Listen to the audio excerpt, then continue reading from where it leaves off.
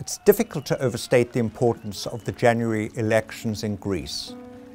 Greek voters might not know it, but they're likely deciding the fate of the euro, and one could argue the fate of the world economy.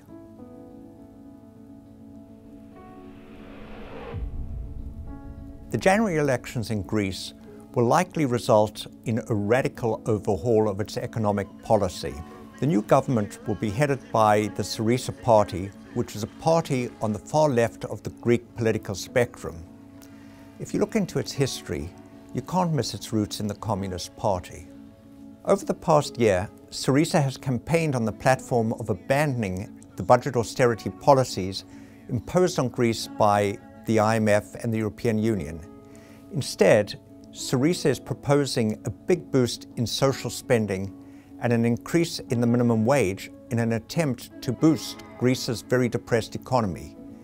In addition, Syriza will be seeking major debt relief from its official creditors. All of this is bound to put Greece on a collision course with Germany, the financial master of the Eurozone. Greece's European partners have no interest in seeing Greece exit the euro. This will make them predisposed to reaching a compromise on a new lending arrangement. However, there are limits on how much Greece's European partners can compromise. Any concession that they make to Greece on debt and on budget austerity, they would have to grant to countries like Ireland, Italy and Portugal. But Syriza will also have major problems in reaching any compromise with debt-holding nations for fear of dividing its party and disappointing its base. This has to raise the real possibility that we'll see Greece exiting the euro before the end of the year. What would a Greek exit from the Eurozone mean for the world economy?